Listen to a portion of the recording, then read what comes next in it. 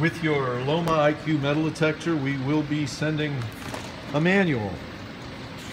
And we strongly recommend you read the manual. All the instructions for how to set up and operate the machine are in the manual, including what we're going to be showing you here. We're going to take you through a quick product setup, but all of that sort of thing is in here in your manual.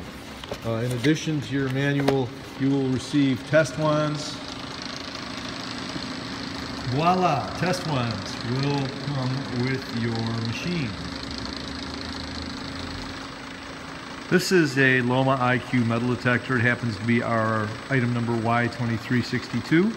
We're going to set up a product.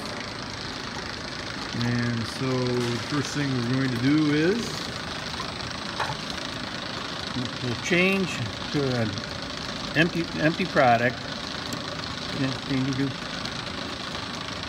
It'll come up not calibrated. Then you go to setup, product setup, product number 3.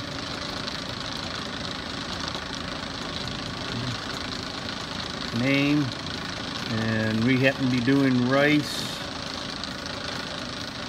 So you're basically typing in the name here.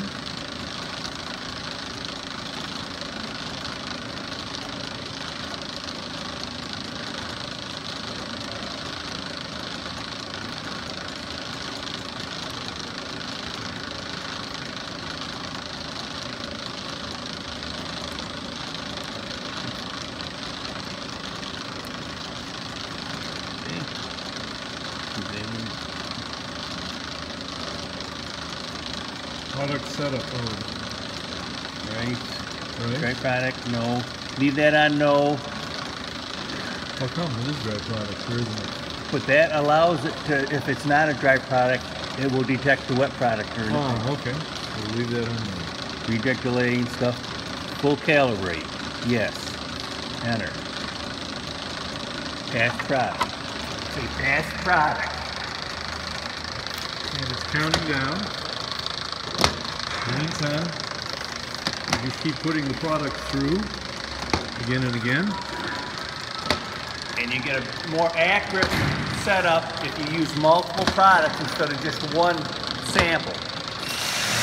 And it's calibrate complete.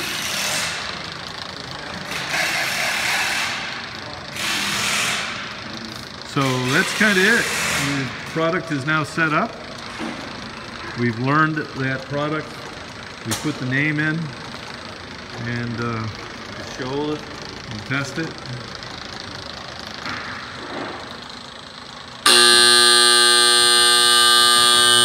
And that detected the 2mm non-ferrous.